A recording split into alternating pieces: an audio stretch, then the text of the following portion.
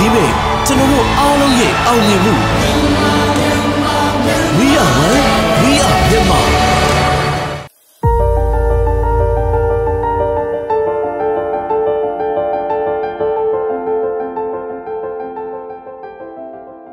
မြန်မာအစီအစဉ်ကနေကြိုဆိုပါရစေ။ကျမကြည်တာပါ။မြန်မာပြည်ရဲ့နိုင်ငံရေးစီးပွားရေးလူမှုရေးနယ်ပယ်ကသက်ဆိုင်ရာကျွမ်းကျင်သူတွေအောင်မြင်ကြော်ကြားသူတွေဘဝမှာထူးခြားတဲ့မှတ်တိုင်တွေကိုဒီဇိုင်းမှတ်ရုန်းကန်စူးစမ်းရင်းစိုက်ထူဖြတ်တန်းနေကြသူတွေအကြောင်းဂုဏ်ယူပွားရလူပုဂ္ဂိုလ်တွေရဲ့ဘဝအကြောင်းကိုအပတ်စဉ်တင်ဆက်ပေးနေတဲ့အစီအစဉ်ဖြစ်ပါတယ်။ဒီတစ်ပတ်မှာတော့မြန်မာနိုင်ငံမှာပထမဦးဆုံးအကြိမ်ကျင်းပခဲ့တဲ့1993ခုနှစ်ကဆိုကာရေးတီးပြိုင်ပွဲမှာအရေးပညာရပ်မှာရွှေတံဆိပ်ဆွတ်ခူးခဲ့သူ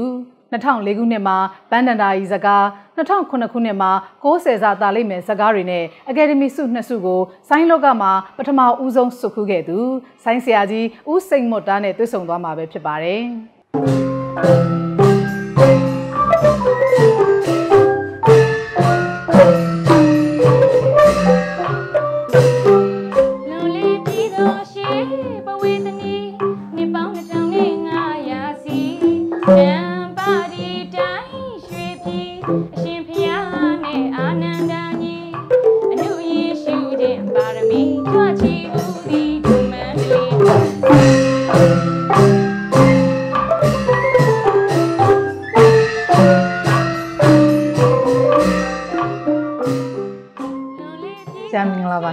မင်္ဂလာပါသမီးဟုတ်ဆရာပထမဦးဆုံးအနေနဲ့ပေါ့နော်ဆရာရဲ့ဒီငယ်ဘဝအကြောင်းသိချင်ပါတယ်ဆရာရဲ့ဖခင်ကြီးကိုယ်တိုင်ကပေါ့နော်ဆိုင်းဆရာကြီးဖြစ်တယ်ဆိုတော့ဟုတ်ဆရာရဲ့ဖခင်ကြီးဆရာနေမှာဒီဆိုင်းပညာတွေကိုဆရာကြီးဘယ်လိုမျိုးသင်ယူခဲ့လဲဘယ်လိုမျိုးလေ့လာခဲ့လဲဆိုတာလည်းပြပြပေးပါအောင်ဆရာကြီးကျွန်တော်ရဲ့ဖခင်ကဘာပေါ့ဒီမင်းကုန်းရဲ့အရှိဘက်ကနော်တမညာမော်ဝဲသူကတောဆိုင်းဆရာပေါ့နော်ဟိုမြို့အဆင့်တော့မရှိချဘူးပေါ့အဖေကသူတက်တဲ့ပညာလေးနဲ့တောမှာပဲလက်ပါတီးနေတယ်ပေါ့နော်နာမည်ကသူ့နာမည်ကဥပတ်တောင်းတဲ့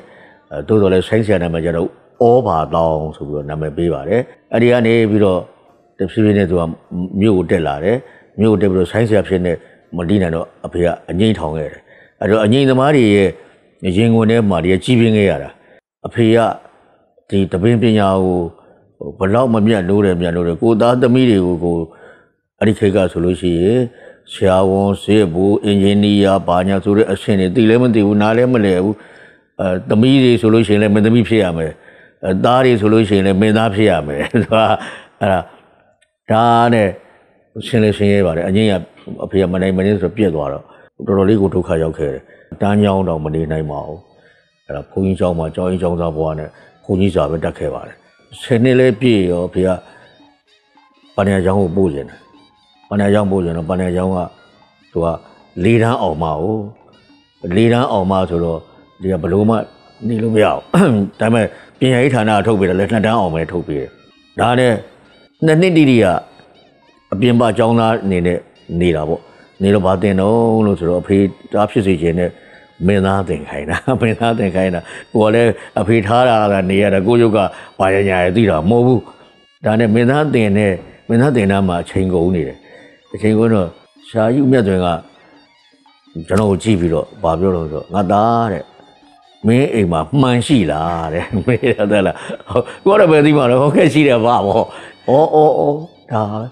အာမနာတန်အဘပြောမယ်ဆိုလို့ရှိရင်ငါသားမျက်နှာမင်းသားရုံမဟုတ်ဘူးတဲ့မင်းလူရှင်တို့ဆိုတာဟာအောင်မြင်ပါတဲ့ဆိုတော့အဲ့လိုအဲ့နဲ့ဘာရဲတော့မဟုတ်ပါဖေထားလို့သာနေရတာကိုစိတ်ကတော့ညစ်သွားတာပေါ့နော်ဒါနဲ့စိတ်လေးပြီးတော့အဲ့နောက်နေ့ကျမင်းသားတင်တာမသွားတော့မသွားဘဲနဲ့ပဲသွားတော့ဆိုစနေရတင်တာသွားတယ်တင်ဆရာတွေကလည်းတင်ပြီးပါတယ်နောက်အဲ့ဒါမျိုးစောင်းတော်ခင်မေးစီဟိုအဲ့ဒီရောက်တယ်စောင်းတင်တာရောက်တယ်ပကြီးတင်တာရောက်တယ်ကျိုးတဲ့တင်တာရောက်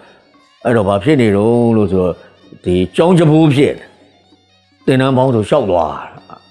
ဆရာအဲ့ရနေမှာပေါ့နော်ဒီဘာသာရဲ့ဘောင်းဆောင်ကနေမှာဆရာဒီပေါ့ဆိုင်းကိုပဲအဓိက silent မှတ်တဲ့ဆရာဘယ်လိုမျိုးပေါ့နော်ဘာကြောင့်မို့ရောက်သွားတယ်ဘာကြောင့်မလို့ဆက်ပြီးတင်ပြတယ်ဆိုတဲ့အကြောင်းအရာလေးကိုလည်းပြောပြပါအောင်ရှင်တစ်ချိန်ကျတော့ဘာဖြစ်တော့လို့ဆိုတော့အဲ့ဒီပတလားလည်းကောင်းကောင်းတီးနိုင်သွားပြီဆိုင်းတန်ကြတော့အဲ့ဒီသွားထိုင်နေတော့ဆရာကြီးတကြီးစိန်ကဒီလက်ကလေးတွေစမ်းကြည့်ဒီအယိုးအစ်စ်တွေသူတို့နားလေကြည့်လိုက်တော့ပတိတီးနိုင်တဲ့လက်ဖြစ်နေတယ်တဲ့ငါသားဆိုင်းတယ်မလားတဲ့ဟုတ်ကဲ့ဆိုတော့အဲ့ဟောပါပဲဝမ်းမနဲ့တာပါပဲပတလားနေပြီးအဲ့ဆိုင်းတယ်နားမှာအချိန်ကုန်သွားတာပေါ့နော်ချိန်ကုန်တော့ဆ 64ကြတော့တနေ့တီတီကကျောင်းသားတွေခေါ်တော့ဒီကဟို last time နေနေခဲ့တာကသင်ရိုးတွေကိုအောင်မာရမီလည်းအဲ့လောက်ကောင်းတာဟိုတနေ့လောက်နဲ့ဒီ3နှစ်စာတွေကကုန်သွားပြီဒီဆိုင်းတင်တာမှာကိုယ့်ကိုယ်တော့မသိဘူးဆရာတွေကတော့သဘောကျတော့ပါကောင်းတယ်ကောင်းတယ်ဆိုနောက်ကျတော့ကျောင်းသားတွေပြန်ခေါ်တော့ဆရာတွေကထောက်ခံပြီးလေးတန်းမအောင်မဲနဲ့ဒီကလေးကထူးချွန်မဲ့ကလေးတက်မဲ့ကလေးဖြစ်တယ်ဆိုတော့လေးတန်းသူတို့ဥပဒေရနဲ့ညီအောင်ဆိုတော့လေးတန်းအောင်လက်မှတ်တစ်ခုဆရာတို့ဖန်တီးပြီးတော့အဲ့ဒါလေးတန်းမအောင်မဲနဲ့လေးတန်းအောင်ကျောင်းသားပါဆိုတော့ဆိုင်းတင်တန်းတင်လိုက်တယ်သူကုံပြောရုပ်ကြဆိုလို့ရှိရင်ကျောင်းသားမှာထူးချွန်ကျောင်းသားဒီကထူးချွန်ကျောင်းသားဘွဲ့ရခဲ့ကျောင်းသားပေါ်ဆူရခဲ့တာပေါ့ဘာလို့ရတာတော့လို့ဆိုတော့ကိုကျောင်းသားနေလိုက်တာတင်ရိုးတဲ့ကိုလက်ထဲမှာဂုံနေတက်ဆရာမရှိတော့နော်ဒီ3နှစ်တင်တန်းတင်ရမရှိတော့ဒီကလေးတင်ရအောင်ဆိုပြီးတော့ဒီထူးချွန်ကျောင်းသားများဆက်တင်ရဆိုပြီးတော့ပြဋ္ဌာန်းတယ်အဲ့ဒါကျွန်တော်ကြောင့်မလို့ယနေ့ချိန်ဒီထူးချွန်ကျောင်းသားများဆက်တင်ရဆိုပြဋ္ဌာန်းအတိဘက်မှာဆရာဒီ1960နှစ်မှာပေါ့နော်ပရာကျောင်းကိုစတက်ပြီးတော့မှဆရာ1969ကျောင်းပြည့်အချိန်မှာပေါ့ဆရာကြီးအနေနဲ့ဒီရန်ကုန်မှာရှိတဲ့ဝင်းမြစ်တာဇက်နဲ့ပေါ့နော်မန္တလေး9မြီကတင်သိန်းဆက်မှာဆရာကြီးဟုတ်စပြီးတော့မှအလုပ်ဖြစ်ပုံလေးကိုလည်းပြပြပေးပါအောင်ရှင်ဘဝကိုပြောရမယ်ဆိုလို့ရှိရင်မမျောမှန်းပဲနဲ့အဖေရဲ့လမ်းညွှန်ချက်နဲ့ကိုယ့်ရဲ့ပါရမီနဲ့ဆိုင်းဆရာဖြစ်ခဲ့တာဆိုင်းဆရာဖြစ်ကြတော့အဖေကဇက်ရင်တီးခိုင်းတယ်ဒါဆိုကျွန်တော်ကဝင်းမြစ်တာဆိုတဲ့ဇက်နဲ့တီးတယ်အဲ့ဒါကဘယ်နှစ်ကဆိုဗမာလိုပြောတော့1300ဟို30ခုနှစ်ကနောက်1331ခုနှစ်ကျတော့ဗလာတိုင်းစတီးလိုက်တယ်ပြောလို့ဆိုသမီးရေဟိုရုပ်ရည်ကြောင်းမို့လို့အတော်လေးအောက်တန်းကြခဲ့ပါတယ်အတော်လေးကိုဟိုဒီပြင်ဆိုင်ဆိုင်နဲ့ရှင်လိုက်တယ်ဆိုလို့ရှိရင်ကျွန်တော်ကအောက်ဆုံးပါသူတို့ဝိုင်းနဲ့ဝင်ပြီးဆိုရင်လက်ခုပ်လာနေကြရတယ်အဘဝိုင်းနဲ့ဝင်လို့ဆိုဟင်းဆိုနှာခေါင်းရှုပ်လာကြရတယ်အဲ့တော့ဒီဗလာဆိုင်တီးတာတဲ့ကိုတချင်းတွေရေးမင်းသမီးတွေမင်းသားတွေလက်ကားလျှောက်ရေးတာနောက်အော်ပရာတွေရေးပြတ်တဲ့ဆာဖာအားတွေကောင်းလာတော့အဲ့ဒီနာမည်တက်လာအဲ့ဒီနာမည်စုံနဲ့ level ဖြစ်လာနောက်ကျတော့ဒီမြန်မာဆိုင်ပေါ်ကိုတီထွင်မှုတွေရှာစိန်မှုတင်းစတဲ့ရုပ်ရှင်ဒီနည်းတွေနောက်ကျတော့ဓာပြသွင်းနည်းတွေပါအဲ့လိုလေးလာလိုက်စားခဲ့တာပါပဲအဲ့ဒါလိုက်စားခဲ့တော့အခုဘုကဟိုအောင်မြင်တယ်လို့မခေါ်နိုင်တော့မှ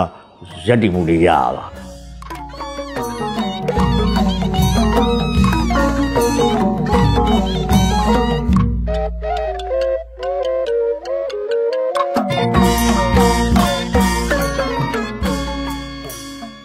ဆရာဒီ1969မှာပေါ့နော်ဆရာကြီးဒီဗလာဆိုင်ကိုစတီးခဲ့တယ်ဆိုဆရာကြီးဒီဗလာဆိုင်ဆိုရဲပေါ့နော်သဘောတဘာဝတွေနဲ့ဆရာကြီးအဲ့ဒါလေးကိုလည်းသူတို့ဘုသူတရအောင်ပြပြပေးပါအောင်ဆရာကြီး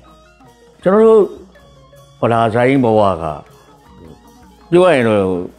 အော်စရာကြီးဖြစ်ကြမှာပေါ့နော်အဲ့တုန်းက9ဦးပဲဆိုင်သမားလူရှင်တော်2ယောက်နှဲ1ယောက်ဒါကျန်တဲ့ဟာက6ယောက်ဒီဆိုင်သမားအားလုံး9ယောက်တည်းဒီမိန်းကလေးဆိုလည်းမပါထူးထူးခြားခြားဘာမှမရှိအဲ့လိုတီးခဲ့ရတယ်အဲ့တကယ်ဆိုင်စစ်အဲ့တော့ဒီနေ့ဆိုင်ရဲ့အဖွဲ့ကတချို့ဆိုလို့ရှိရင်ကား2စီး3စီးတည်နေရတယ်နောက်ကျတော့လူကလည်း30 40လောက်ဖြစ်နေအဲ့တော့ဇက်နီးနီးဖြစ်နေကြဆိုင်ပြောက်သွားပြီဆိုတော့တကယ်ပြောကြသလိုဆိုလို့ရှိရင်ဆိုင်သားမပါလာတော့ဆိုင်ရဲ့စီဗီတော်ဥဟန်ပါဥပမောင်တို့ချခဲ့တဲ့တမန်စင်တွေလည်းမသိကြတော့ဘူးကလေးတွေအဲ့တော့ဆိုင်လောကကတော့နောက်10နှစ်ဆိုလို့ရှိရင်မနက်ထဲမှာဆိုင်းဆိုတော့အယုတ်ရေးယူရမယ်ခုတပည့်သားသမီးတွေတို့ဟိုရင်လေးဆရာခုဒီပေါ့နော်တည်ကျင်တာဆရာဒီကုန်းမောင်ခေပေါ့နော်ဆရာဒီမြန်မာဇက်သပင်သမိုင်းမှာဆိုလို့ရှိရင်လည်းဒါအတိသပင်ရပေါ့နော်ဆရာဒီတစ်ခုပါဝင်ဖြစ်ပါတယ်ဆရာဒီလိုသမိုင်းကြောင်းကြီးရဲ့ပေါ့နော်ဆရာဒီအတိသပင်ရဲ့ပေါ့နော်သမိုင်းကြောင်းဆိုင်ရာလေးနဲ့ပြည့်ခါဆရာခုဖြည့်သွားတဲ့ထဲမှာဆိုလို့ရှိရင်လည်းတမဇင်ဆိုတာရှိရပေါ့နော်ဆရာဟုတ်အဲ့တမဇင်လေးကိုလည်းဆရာသူတို့ဘုဟုတုတရအောင်လည်းမျှဝေပေးပါအောင်ဆရာကြီးတို့ပကံခေတ်ကစမယ်ဆိုလို့ရှိရင်တော့အများကြီးပေါ့ဒါတွေစာအုပ်လေးခုထွက်တော့မှာပါသို့တော်လည်းကိုယ့်ရဲ့ live ဖြစ်တဲ့တက္ကရာ906ခုနှစ်မှာမင်းတရားရွှေထီးခေါ်တပင်းရွှေထီးကစကုစလင်းကိုသိမ်းတော့အဲ့ဒီရွှေတသာဖျားလို့ခေါ်တယ်ဒီစကုစလင်းကမ်းမှာအဲ့မှာညကြတော့ပတ်ဆိုင်တန်ကြတော့မင်းတရားရွှေထီးဟဲ့ဒါဘာသာတော့မင်းတရားခေါ်တဲ့ဦးတွေမှာဒါပတ်ဆိုင်ခေါ်ပါတယ်အေးဒီမျိုးကိုငါအောင်ခဲ့လို့ရှိရင်ဒီပညာရှင်ကိုမလွန်စေနဲ့မတတ်မိစေနဲ့အဲ့ဒီမှာအဲ့ဒီပတ်ဆိုင်ဆရာဆိုဒီမြန်မာဆိုင်စာတွေ့တာအဲ့ဒီမှာစာတွေ့ ဒီမင်းတရားရွှေထီကအဲ့ဒီမြန်မာဆိုင်ကိုဘလောက်မြက်လို့တယ်လဲဆိုလို့ရှိရင်အဲ့ဒီဆိုင်ပညာရှင်တွေကိုသူတခါတည်းစောင့်ရှောက်ခဲ့တယ်တခါတည်းချီးမြှင့်ခဲ့တယ်အမလေးပြေကိုသိန်းတာပြေကိုသိန်းတော့မင်းတရားရွှေထီသိန်းတော့ဘာလဲသိန်းနေမှာတော့ဖောင်ပေါ်မှာဆိုင်နေတင်ပြီးတော့ဆိုင်တီးပြီးတော့သိန်းနေတာအဲ့ဒီခေတ်ကနေပြီးတော့စပြီးတော့ဆိုင်ဆိုစတွေ့ခဲ့အဲ့တော့ပတ်ဆိုင်လို့ခေါ်တယ်နော်အစောဆုံးတွေ့တာကတော့ဟိုညောင်ရမ်းခေတ်လို့ခေါ်တယ်ဟောပေါ့ဒုတိယအင်ဝပေါ့နော်ဒုတိယအင်ဝအပြက်အကောင်ကနေမှာဟိုမဟာဓမ္မအဓိပတိရာဇာဆိုတဲ့မင်းဒုတိယအင်ဝပြတာသူ့လက်ထက်မှာပြတာအဲ့မှာသူကဆိုင်းဆရာတူဦးရှိတယ်အဲ့ဆိုင်းဆရာကပြောဆိုတော့ဇလက်မုတ်တူမောင်ထွေးတဲ့နာမည်ကအဲ့ဆိုင်းဆရာဆိုလို့ရှိရင်အဲ့ဆိုတော့မဟာဓမ္မအဓိပတိရာဇာဘယ်လောက်မှချစ်တယ်ဘယင်ငယ်ဆိုတဲ့ဘွဲ့တောင်ပြီးအမလေးတို့ဆိုင်းဆရာတွေကိုယူရမယ်ဆိုရင်ဘယင်ငယ်တောင်ဖြစ်ခဲ့တယ်အဲ့တော့ဒီဆိုင်းသမိုင်းပြောရမယ်ဆိုလို့ရှိရင်တော့ခုနပြောတဲ့ဟိုမင်းတရားရွှေတိလက်ထက်ကနေပြီးတော့ယနေ့ချိန်ထိပေါ့နော်အဲ့ဒါအစောဆုံးတွေ့ခဲ့တာပါပဲအဲ့တော့မြန်မာဆိုင်းကလည်းကြီးတွေမောင်းနေသည်ပတ်တလားတွေသည်ယူရီးယားပစ္စည်းရပါပစ္စည်းရမဟုတ်ပါပကနိုင်ရနေမှရှိပါတယ်ကြီးတွေမှရှိတယ်ခွက်ခွင်းရှိတယ်တတ်နှဲရှိတယ်စီလို့ရှိတယ်ပြောရှိတယ်နောက်တန်လွင်ရှိတယ်အဲ့တော့တို့ပစ္စည်းတွေဟာပကံခေတ်တွေကရှိနေပါတို့ပကံကောင်းစားတဲ့ခေတ်မှာစောစောကပြောတယ်ထိုင်းနိုင်ငံပါဝင်နိုင်ငံမတည်ရသေးပါဒါတို့မြန်မာဒုတိယဖြစ်ပါတယ်